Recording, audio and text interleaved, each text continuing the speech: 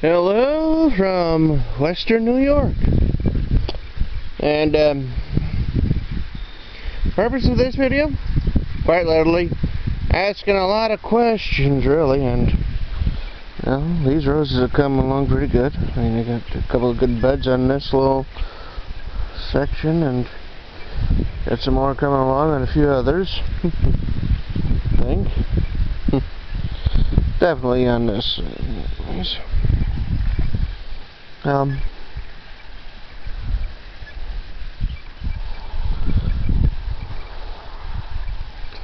Let's hear question number one. Let's start with blueberries. As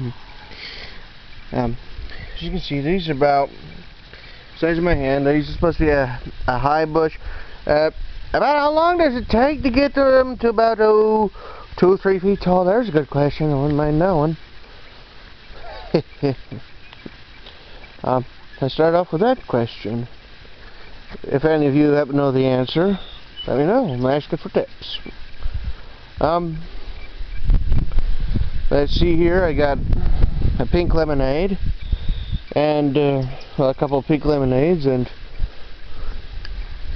I got a couple. I think I got some southern varieties, and they may have been affected by, well, these two. I think what the issue with this one is that it had some flowers, or starting to turn into berries. I put them in the ground, and because if you take a look down on the bottom, I got a number of what looks to be fallen berries. You know, the half-developed berries. Although that ain't so much of a question. But got any tricks on how to protect a plant from a more sensitive climate? You know.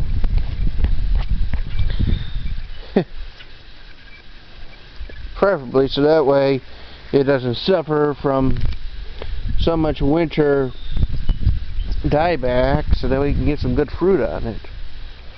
You know, hopefully. Guess another question might be, got any tips for growing blueberries in soil that is above pH of 5? Because my pH is about 6.5, or thereabouts.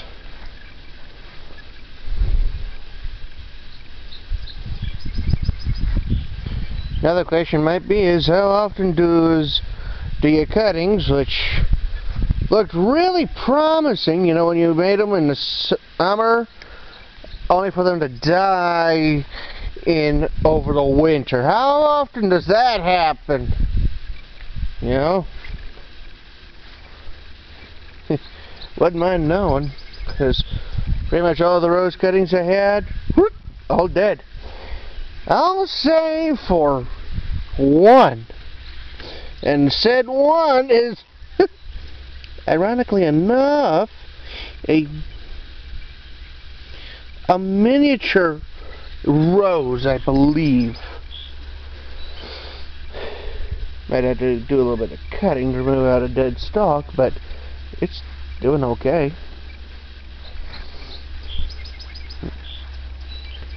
That being said, the others 3 that I had bought from the store and put in the ground, they're doing pretty good. Let's see here, bleeding hearts. And you don't know how long those things take to grow. Probably not going to see anything until next year. Honeyberries. Yeah, no, if you know anything about honeyberries, tell me, am I going to get any berries next year? Because I put them in the ground this year. Or am I going to have to wait a few more years? Gooseberries, well, I don't think I have too many questions other than, about when do these things ripen? I mean, it's June 6th at the moment, and I'm kind of curious about how long they take to ripen. And on the topic of gooseberries,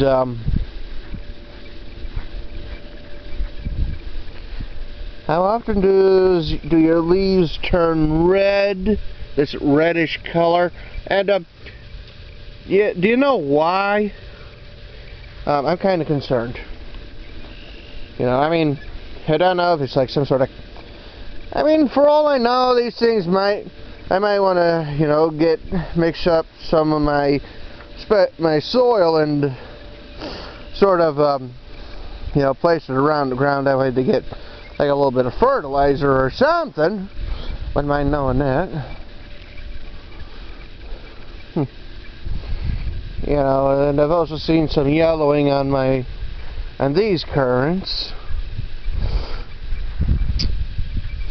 Or is that just them getting aging, you know? You know? Because this quite literally was nothing more than a stump. And now it's...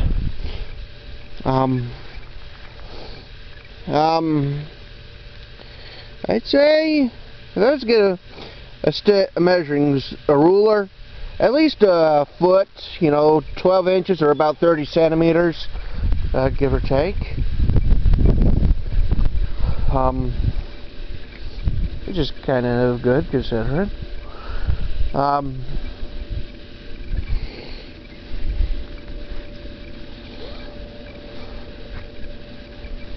Yeah. About how tall do red hinomakis get in a year?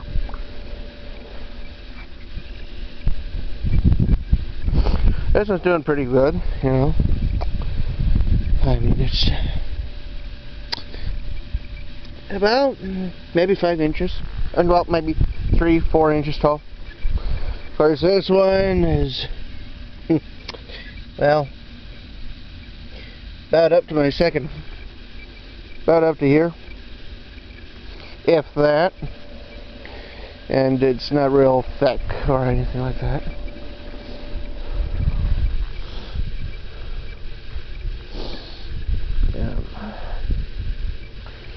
Gonna need to do a little bit of shaping on my gooseberry at some point. Got any recommendation on how you prune a grape? Okay, I could probably find a few tips on how to do that. Although I didn't prune this at all this spring, I might do it next spring. Got any suggestions on this? I mean, it's got some really good growth, but it's not growing the way I want it. That being said, I do have a few other things that I just might use instead. And with this, I'm debating as to whether or not I should cut it back, you know.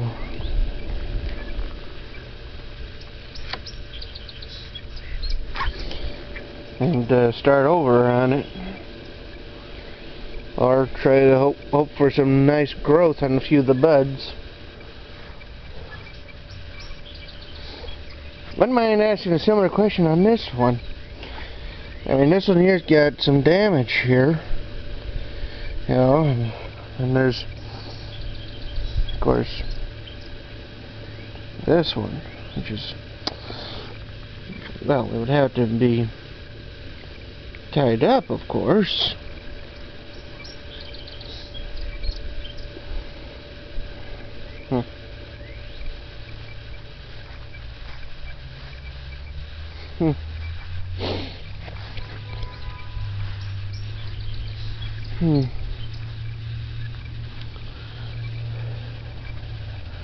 Looking at it, some of these, well, I think I got a sumac growing in here, or two.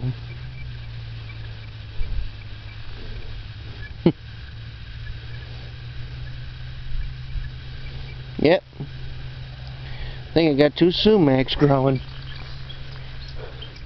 Although, how, I don't know. And I know I got a rose growing over here. Small, but it looks like a rose to me. And as you might have noticed in my one previous video, I did put a root thing over in here. I might have sprung up from it.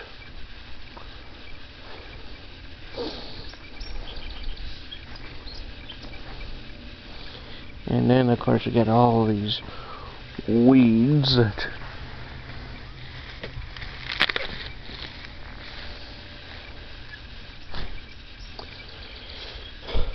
need to be removed.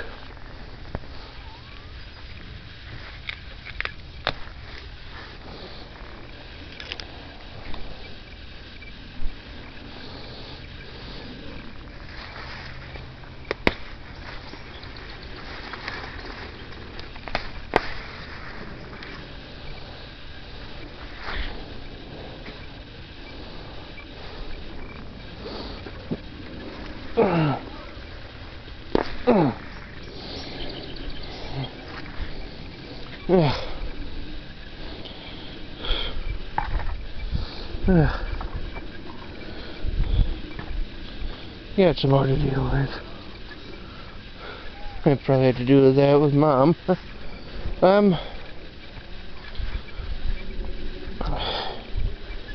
I know I should probably set up a trellis system for my raspberries here, as well as my the couple of blackberries I got, you know.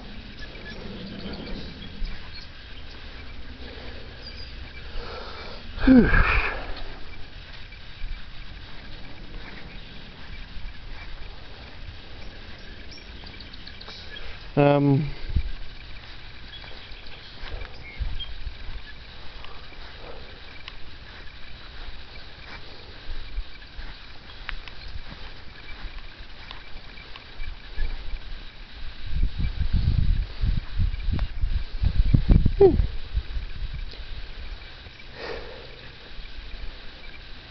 Kinda wondering if I should leave these maples right along in here, or if I should just cut them out. Might end up doing that sometime. Well,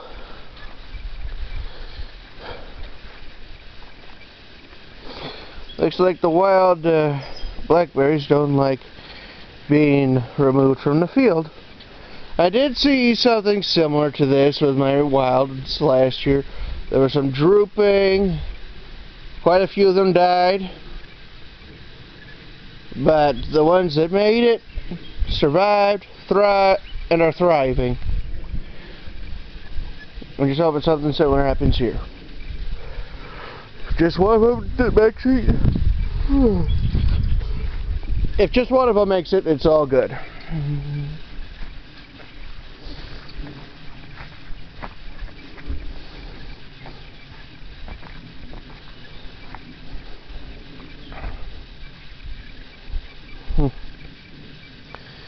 Yeah, well, it's coming along pretty good, like I said.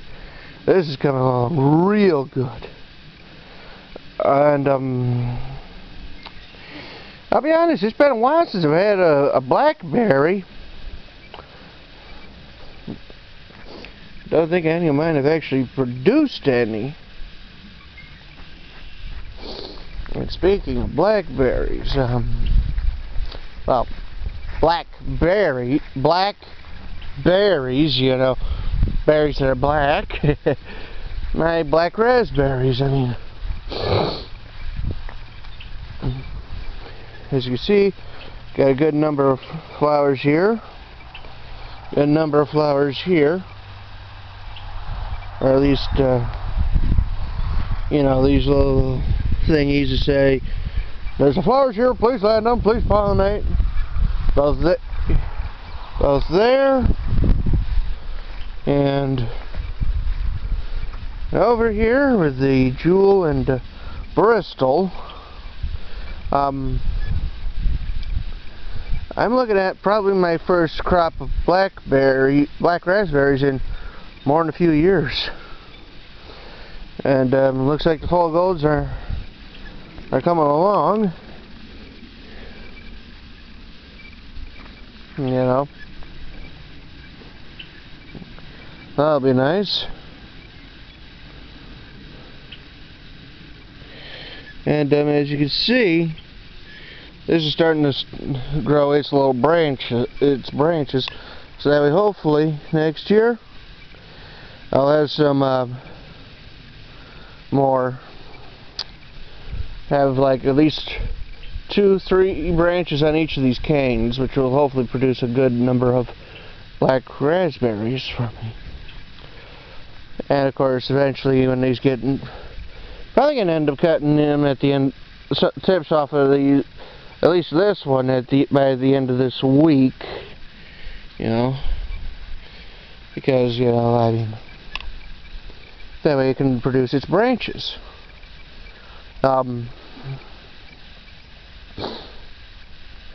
That way you get more berries than what you would on just one cane.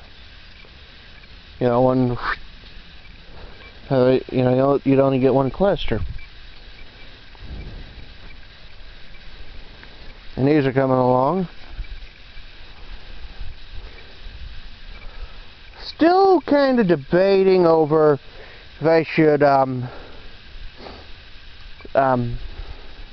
after this spring harvest, after I enjoy my heritage in Polono here, and I got some weeds to deal with, I'm not quite sure if I should wait until fall, enjoy the crop then. You know, heritage in the Polono, as well as the fall gold, and there's some others I'm looking at to hope to put in the ground around in here. I'm trying to figure out if I should enjoy the fall crop and then cut them down all the way to the ground and wait for next year for them to start all over again, or if you know, I should treat this as a 2-crop plant, you know. I guess I'll have to figure that one out for myself. Well, this is Western New York, and oh, one moment, I guess I almost forget about the elderberries. They don't look all that good. I think the hour-long drive may have, at the very least, the leaves are, I don't know.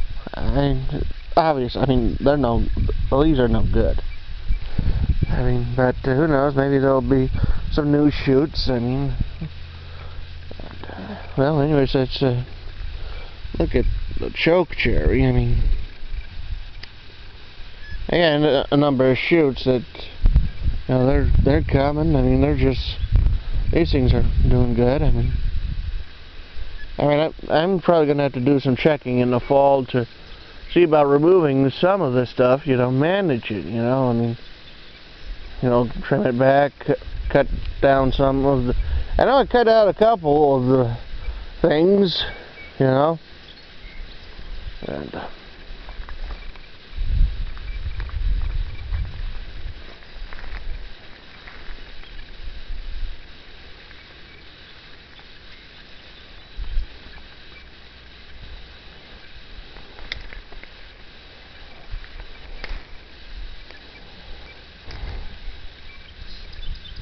Absolutely nothing on this.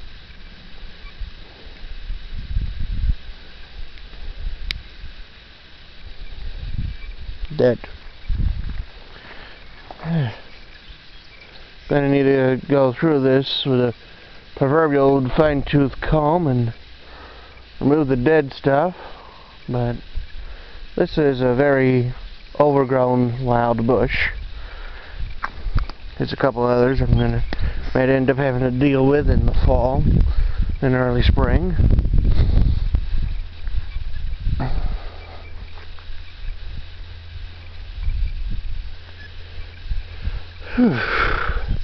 But hopefully that'll distract the birds, you know,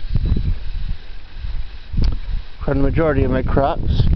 And hopefully these elderberries will come back and try and give my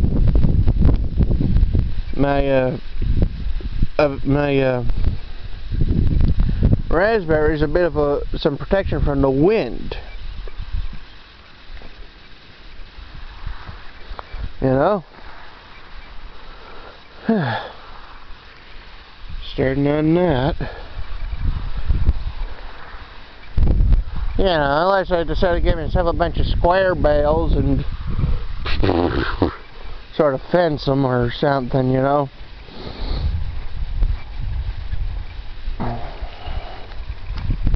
Well, this is Western New York. Subscribe if you like this. Post comments, you know, maybe answer some of my questions, give me some tips, ask me questions, hit the like button, subscribe to me, share this with your friends, you know, that sort of stuff. Okay, goodbye.